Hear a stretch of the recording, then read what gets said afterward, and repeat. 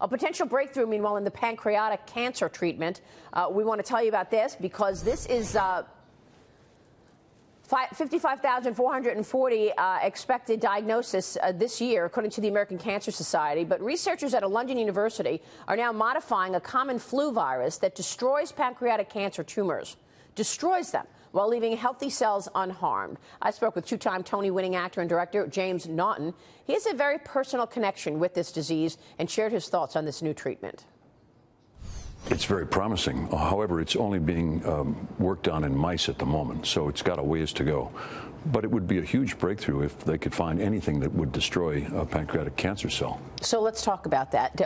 Pancreatic cancer, the #2 killer behind lung cancer in terms of cancers. I know heart disease is the #1 killer of Americans. Slated to be #2 to lung cancer in the next few years. And the reason is because it doesn't show up, any symptoms. But by the time it shows up, it's already metastasized. It's already stage 3 or stage 4. Wow. Yeah, and that's why it's so lethal.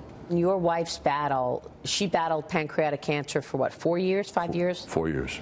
Tell us about that. Well, I mean, obviously you were there, her partner, seeing what she had to go through. Oh, yeah, we did it together. Two things I learned. One is you're only as healthy as you are when you wake up that morning, because you can get a diagnosis for something that you didn't know was coming. Change your life. Change your life. And the other thing is you do whatever it takes in that situation. They ran out of things to throw at it. There isn't a chemo that will obviously cure it, but there was a new clinical trial going on at that while Pam was sick in San Antonio, and so she qualified for the trial, and off we went to San Antonio every week for 8 months. Wow. We got on a plane in New York together on Tuesday. She was treated on Wednesday. Did it help at all in the interim?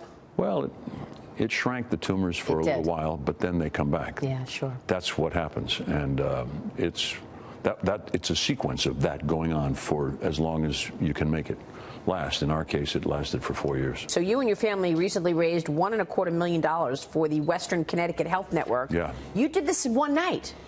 Yeah, my kids and I, the kids are all singers and performers and actors, and my daughter-in-law is Kelly O'Hara, whom you may recognize, big star on Broadway.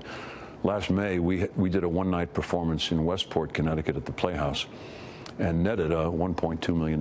That is fantastic. To support this trial, which is being run out of WCHN. You know, something that your viewers might want to hear is if they know someone who has an early diagnosis for diabetes, and they're over 50, they can get screened for this at no cost to them. They can become a part of the study, and it could help advance eventually a cure for pancreatic cancer.